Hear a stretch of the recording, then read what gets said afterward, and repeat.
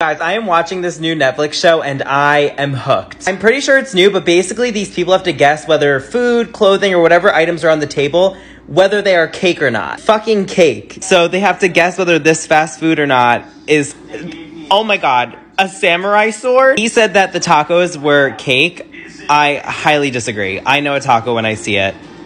Smash that shit. Period. I am living. I'm pretty sure this sandwich is cake. From my professional expertise with sandwiches. Fucking cut it.